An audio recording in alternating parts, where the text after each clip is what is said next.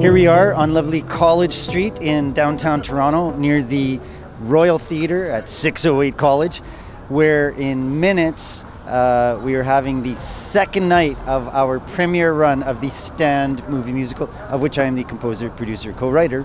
And UFCW is a humongous sponsor of not just this night, but the creation of the film.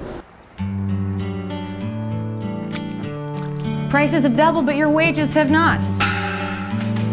Your working conditions are terrible. Girls, the Labor Council's asking us to walk out with the carpenters and the metal workers. We're voting on a general strike. Who's in?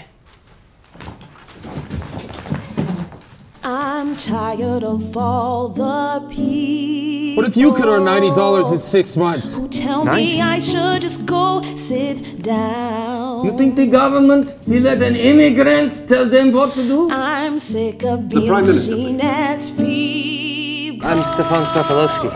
And being scared in my hometown. Do you live here? I live there. My name is Rebecca Almazo. It's that really interesting story of our Romeo and Juliet and how it is that they come to be within the 1919 Winnipeg General Strike. Put down your tools! I've drawn my line in the sand. Everybody out! And this is where I stand. You have to stand up and you have to go through hard times to get this progress. And sometimes the hard times you're going through you don't realize are actually paving the way for your children or your children's children. It isn't illegal to speak one's mind in this country. Then make it illegal. We have to show that there are people that stood up and made change happen. And there's this perfect line in the movie, and it said, "Nothing will change if we don't change." And that's a key line. You can't wait for someone else to do it. You have to be part of the change. UFCW and unions across North America contributed to the purchase of 500,000 digital downloads, which will be delivered to school children all across North America through our partnership with the Canadian Museum for Human Rights after the commercial release of the movie.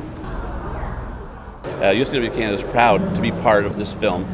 This film will be distributed for free to schools so that children, my children, your children, and children across the country can hear about how people back in 1919 stood up for what they believed in and what was fair, and they realized that, hey, if they could stand up 100 years ago, we could stand up too. Everything's changed. The world's upside down. But we can't stop.